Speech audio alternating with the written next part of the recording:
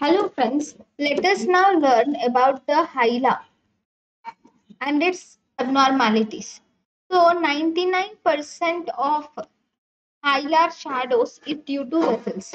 99% of Hila is mainly due to vessels. Okay, that too, these vessels are actually 99% of Hila is due to pulmonary arteries.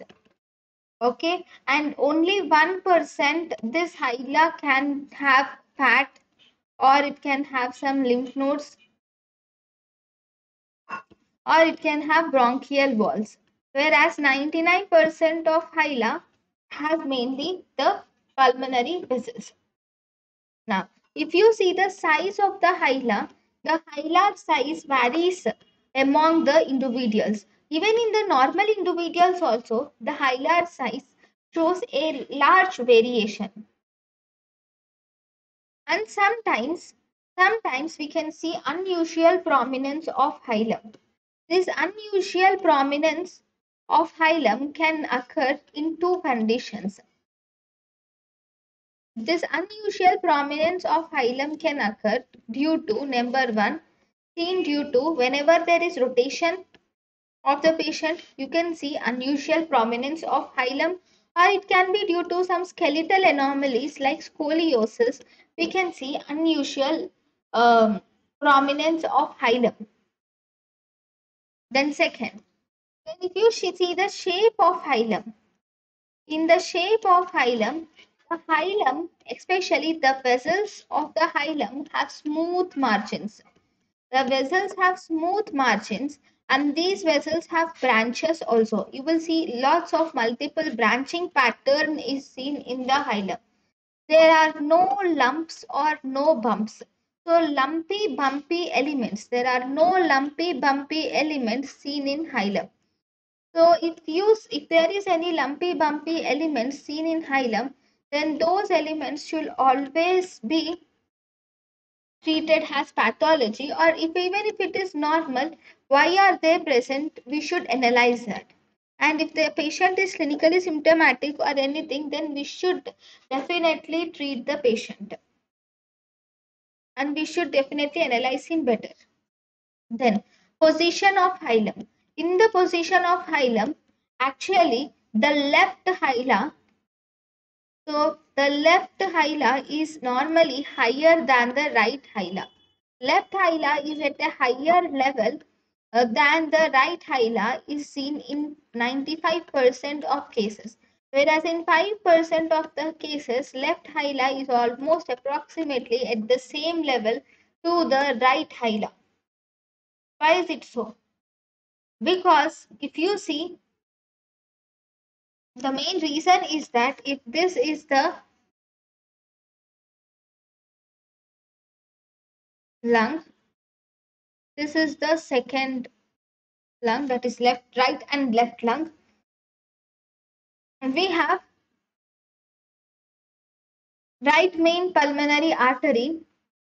The right main pulmonary artery passes over the, left main, first we have left main pulmonary artery.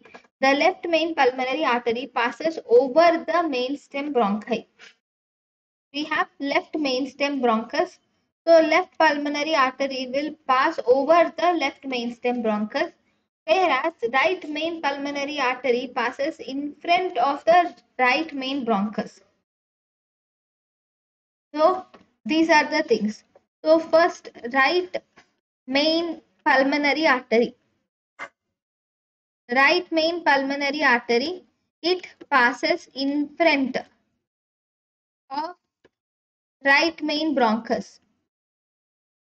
Okay, right main pulmonary artery passes in front of right main bronchus, whereas left main pulmonary artery, this left main pulmonary artery will pass above or over the left main bronchus.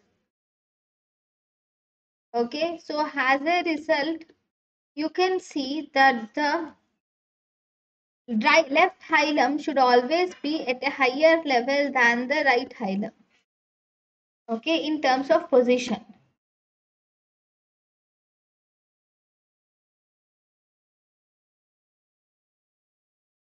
Next, one more important thing is that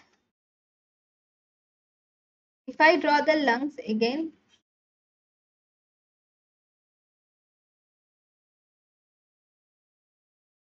so this is the lungs.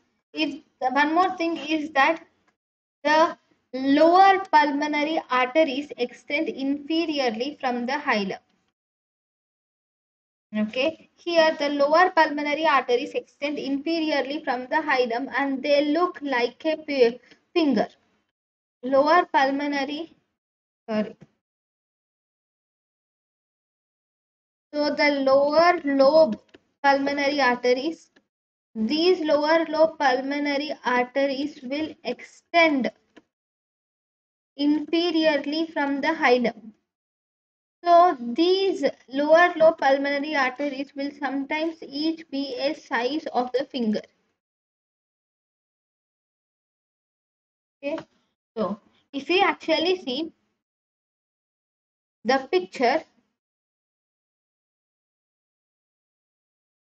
this is the picture where the lower lobe pulmonary arteries are almost like a finger. So on the right side, you will see that the whole of the little finger is visible. Whereas on the left side, the lower lobe pulmonary artery is not always clearly seen because of the heart. Here there is cardiac shadow. So because of this cardiac shadow, the lower lobe pulmonary artery is not clearly seen on the left side, whereas it is very clearly seen on the right side. So here if you see the main lower lobe pulmonary arteries, these are pointing downwards like this. Whereas on the right side, you can clearly see the lower lobe pulmonary artery. Whereas on the left side, because of the cardiac shadow, it might be sometimes difficult to visualize the lower lobe pulmonary arteries clearly. So here these are the hila, which this is the lower lobe pulmonary artery, which is like this. Even here we have lower lobe pulmonary arteries, which are very well visualized.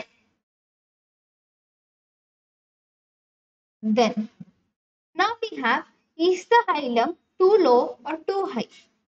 So, in the position of the hilum, to know whether the hilum is too low in position or is it too high in position, we have two types of approaches which were followed. One, we have purist approach.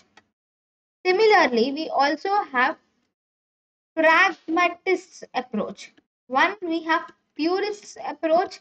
Second, we have pragmatist approach.